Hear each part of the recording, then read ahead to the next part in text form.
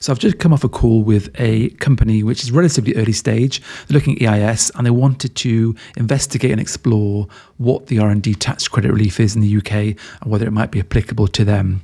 So here you get a chance really to listen in, dive into this call where I speak to them about it. As you can see, I'm actually in dialogue via Google Meet with this particular prospect.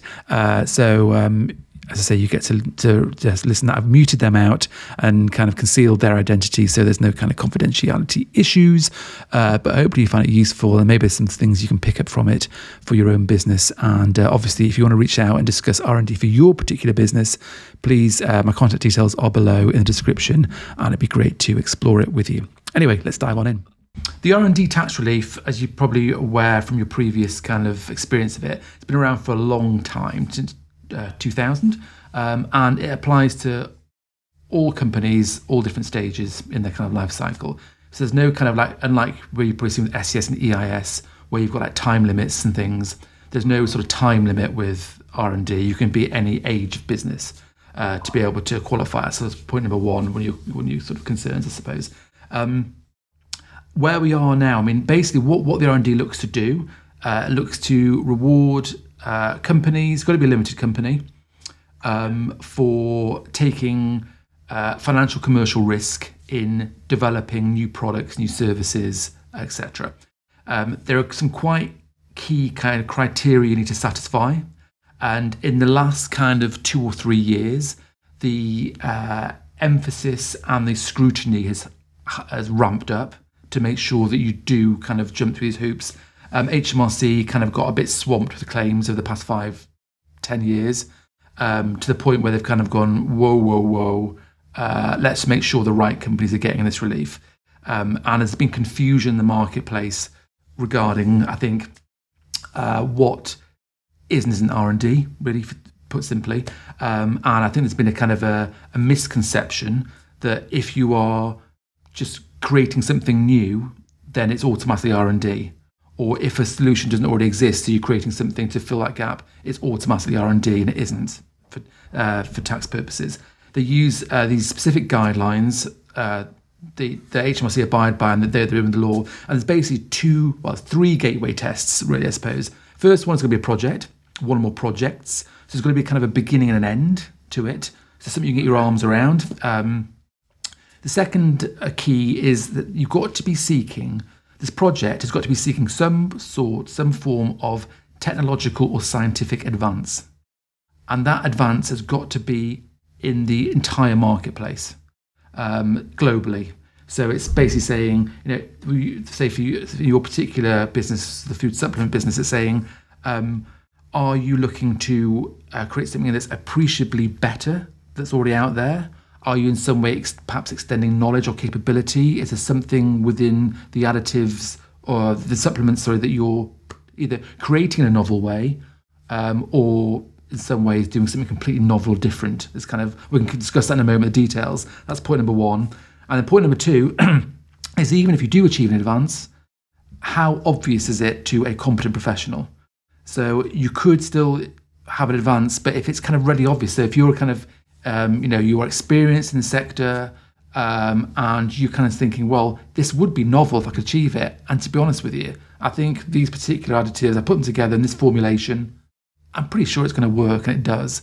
That isn't enough. You've got to be able to have technical uncertainty. So it's either got to be something along, is it kind of is it feasible from a theoretical perspective? Will these formulations, is there a formulation that will have this particular outcome? Not even sure.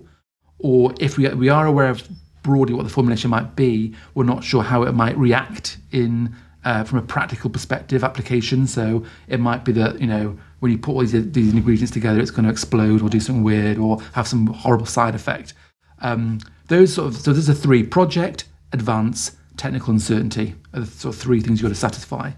And then kind of the story you tell as part of an R&D claim then is explaining what process you went through to seek that advance, and how you sought to overcome those specific technical uncertainties. So there's got to be kind of a journey there, and that's kind of what they're interested in. It's that kind of, it's almost like a war story, I suppose. You're trying different things, and perhaps they're not working, and you're experimenting, and there is a process you're going through, as opposed to, well, we did this, and this, and it worked. doesn't really sound like R&D. So that's kind of, that helps. That's a kind of broad brush application of the rules.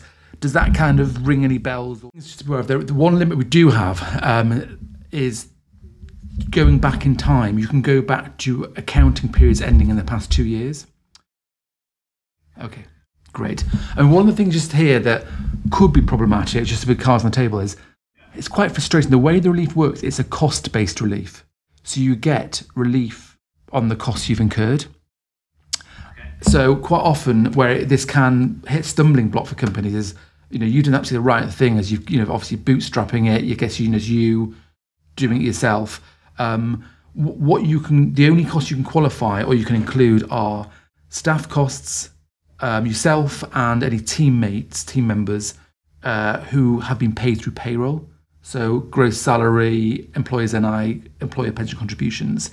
Now, in some cases, often, if it's an owner-managed business, they'll be paying themselves not a lot necessarily in the early stages. Director, it might be a nominal salary. If there is any profits, maybe dividends. But that's one thing. And then the other sort of 2 or 3 other areas you can claim on as subcontractors, or if you outsourced any of the work to a third party. And then for you, potentially quite key is materials you've used in the process, the R&D work. Yeah. So if you bought ingredients, formulations, and you've used them up, discarded them, if you've kept them for final product, you can't include it. But if they've been discarded and whatever, you can include that. And then the final thing, element, power costs, utilities.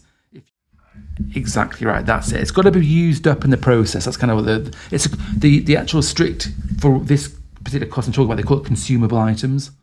So you've been consumed. There's like a famous sort of the most famous example HMRC trot out is, which I think was much to their annoyance, was like Formula One cars being developed. Can you imagine all the kind of technical work that goes on? But then they go on to use that car, or if it's some sort of amazing multi-million-pound piece of kit. The companies spent ages, they've been building it, and then they go, "Oh, it works, let's sell it." And HMRC say, "Well, you've sold it, you can't have it now. You've been rewarded by the marketplace. You've had your money. You can't have the R&D as well," kind of thing. That's the sort of the delineation you're looking at. So there we have it. That was the fraction of the conversation. Me bleating on, poor guy.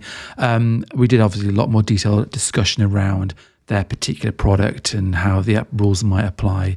But again, hopefully useful. That's kind of like a real high level 10,000 foot look at the R&D rules. So I hope that's useful. My contact details should be below. So please get in contact if you'd like to explore this for your business. Thanks for watching.